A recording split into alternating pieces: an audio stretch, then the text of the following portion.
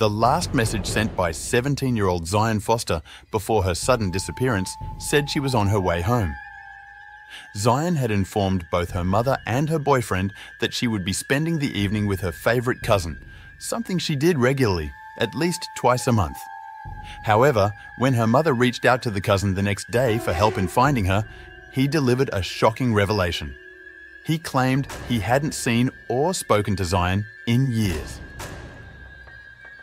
On January 5th, 2022, Sierra Milton, a mother of 6, awoke to discover that her eldest daughter, Zion Foster, had not returned home the previous night. Zion was a senior at East Detroit High School and had just celebrated her 17th birthday in November. Like many teenagers, Zion had gone through a rebellious phase.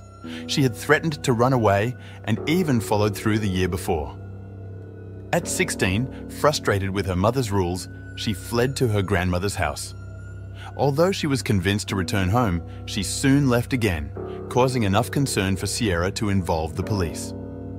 However, this too turned out to be a false alarm, as Zion was struggling with her grandmother's recent cancer diagnosis and her own desire for independence. But this January morning was different. The night before, Zion had finished her shift at the Detroit Wing Company.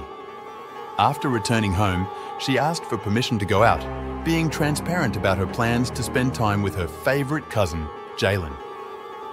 With these assurances, Sierra agreed and watched as Zion walked out the door, just before 11 p.m. The following day, Zion's boyfriend, Vertez Gonzalez, a fellow high school student, contacted Sierra to ask if she had heard from Zion. He was unable to reach her, and the last text he had received from her was at 12:59 a.m., reading simply, "OMW, on my way." But Zion never made it home. Calls to her phone went straight to voicemail, and messages sent throughout the night remained undelivered. Finally, at 8:53 a.m., Vertez sent a desperate message, "Are you alive?" followed by, "This is the worst thing ever."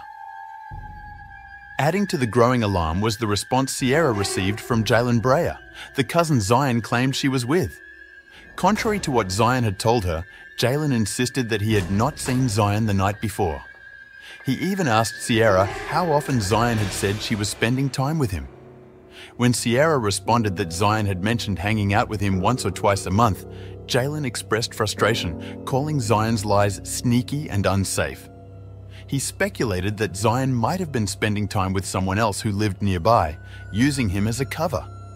He advised Sierra to report Zion's disappearance to the police, but asked to be left out of it. However, Vertez was not convinced. He bombarded Jalen with messages and even confronted him with a screenshot showing Zion's location across the street from Jalen's home at 11:24 p.m. the previous night. In response, Jalen sent a video from his Ring camera system, claiming there was no footage of Zion entering his house that night.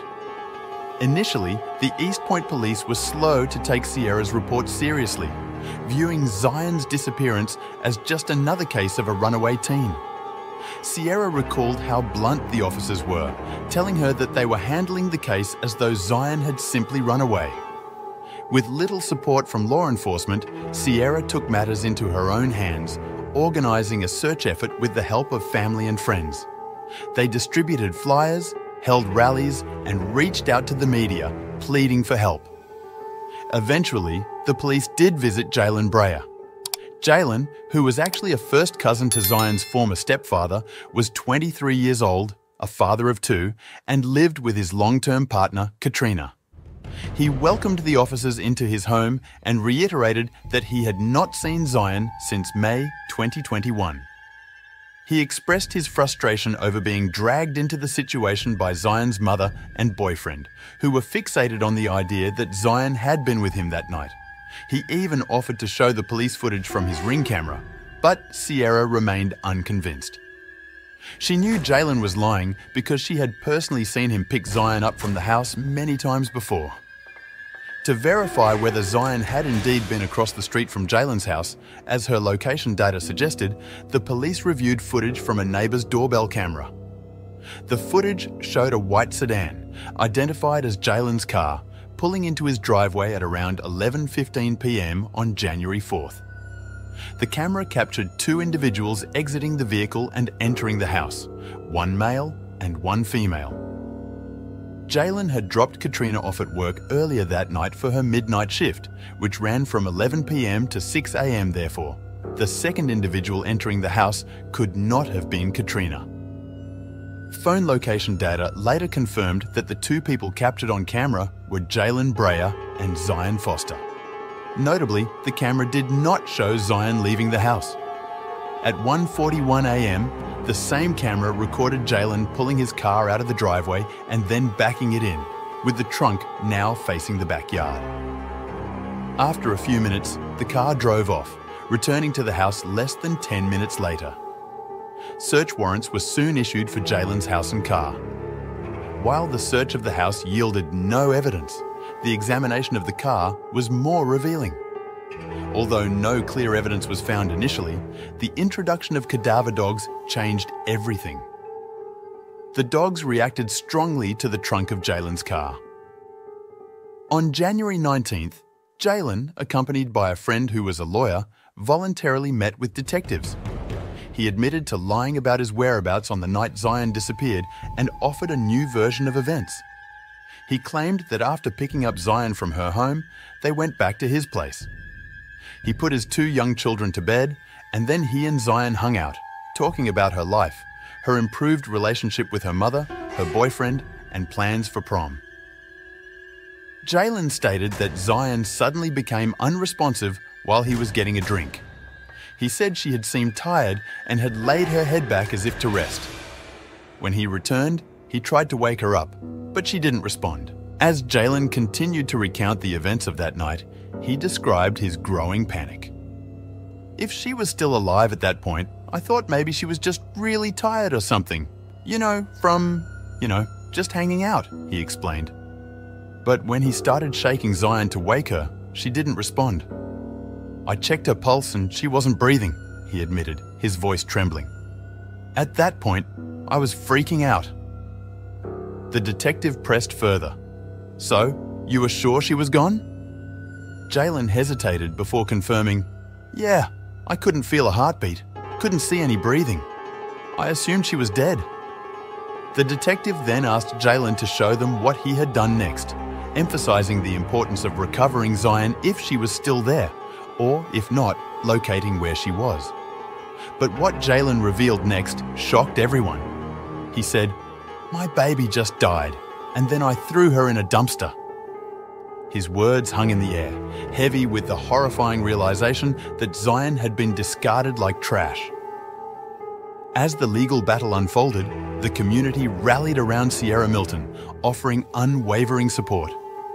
Vigils were organized, with hundreds gathering to light candles and share memories of Zion. The case gained national attention, putting immense pressure on authorities to intensify their efforts to find Zion and bring justice to her family. In January 2023, nearly a year after Zion's disappearance, investigators received a tip that led them to a remote area near the Pine Tree Acres landfill. Cadaver dogs were brought in again, and this time, they picked up a scent. After an exhaustive search, Zion Foster's remains were finally discovered, bringing a bittersweet sense of relief and heartbreak to her family and the community. The discovery of Zion's body was crucial in unraveling the truth.